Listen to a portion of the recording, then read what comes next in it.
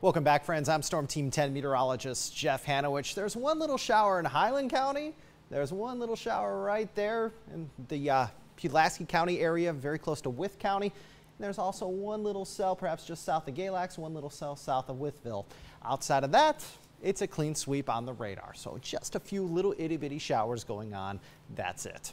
We're dry at 11 o'clock. Otherwise, we're looking at some patchy fog developing overnight tonight. Otherwise, we're partly cloudy. This is Thursday, 7:30 in the morning, and it looks like we're starting out the day with a nice mix of sun and clouds. Looks like we're going to be partly to maybe even at times mostly sunny as we head into tomorrow afternoon. But I will tell you this, that there's still the chance for a few showers as we head along and west of the Parkway from 2 p.m. through maybe about 8 or 9 p.m. tomorrow. Again, the mountains have the best chance for a few showers, even a stray storm on Thursday. Now on Friday, we'll start out the day dry with some sun, but by Friday afternoon, we will have a better chance for some hit or miss thunder showers, with the best chance for rain once again on Friday, likely lying along and west of the Parkway initially, and then that chance for rain may move a little bit farther south and east as we head throughout Friday evening.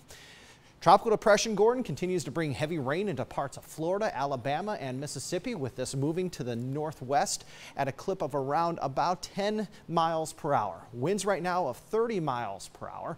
It's going through Arkansas, expected to make a little touch here in Oklahoma, then go through Kansas and Missouri, and then make a beeline to the northeast towards Chicago and eventually towards Michigan. This could merge with a cold front and bring us some rain here as we head into the weekend. But right now it is 45 miles northwest of Jackson, Mississippi, and most of the heavy rain from this is going to stay away from southwest and central Virginia. For instance, we are looking at portions of Illinois seeing over 5 inches of rain. St. Louis could see 4.5 inches of rain. Indianapolis could see close to 4 inches of rain.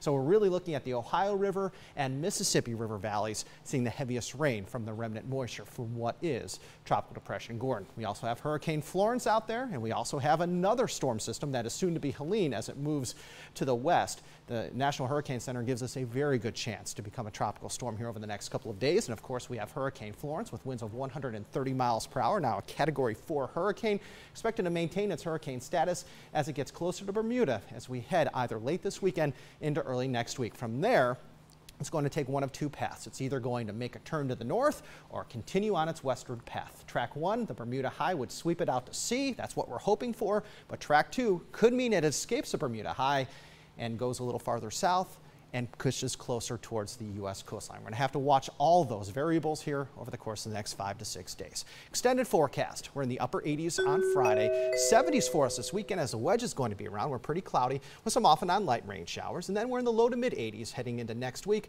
with some scattered thunder showers still around during the heating of the day.